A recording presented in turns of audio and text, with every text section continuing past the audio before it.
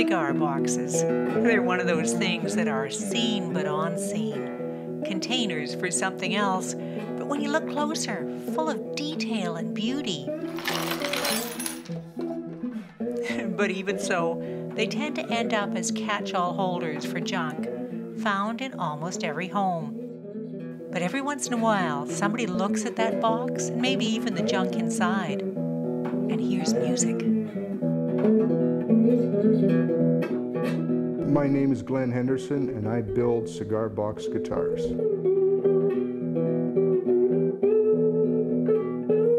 It started one day when I was surfing around the internet and I saw a cigar box guitar.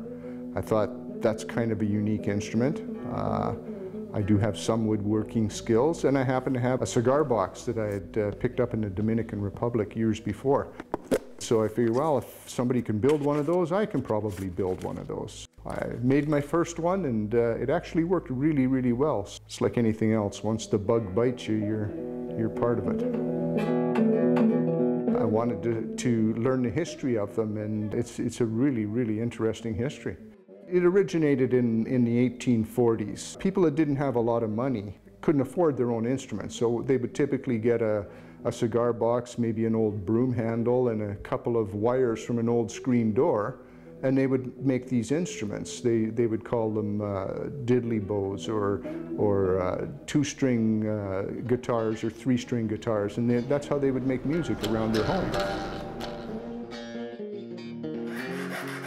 I make them either fretted with frets or non-fretted, so it's just basic slide guitar. I make them in either acoustic, but generally most people like the electric ones.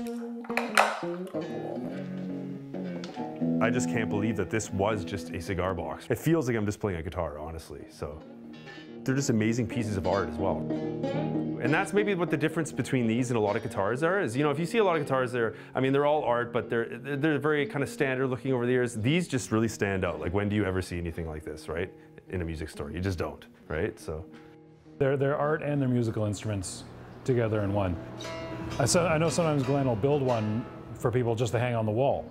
They don't even make them playable, just they want one for decoration. It's a unique thing, you know, that a lot of the times artistic people are imprecise, you know? Then they don't always look at it scientifically or mathematically. Glen's got both, you know? Glen can be an artist, Glen can be an engineer, so he can put that precision into his art.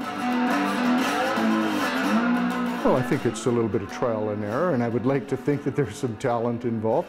I can take my three passions. I can take woodworking, I can take music, and I can take an artistic twist on things, and I can combine them all together to get something that gives somebody an instrument that they can use afterwards.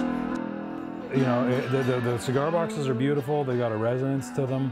It was never what they were intended for, but you know, you just put all the parts together and it becomes a beautiful thing. It becomes so much more than the sum of its parts, you know?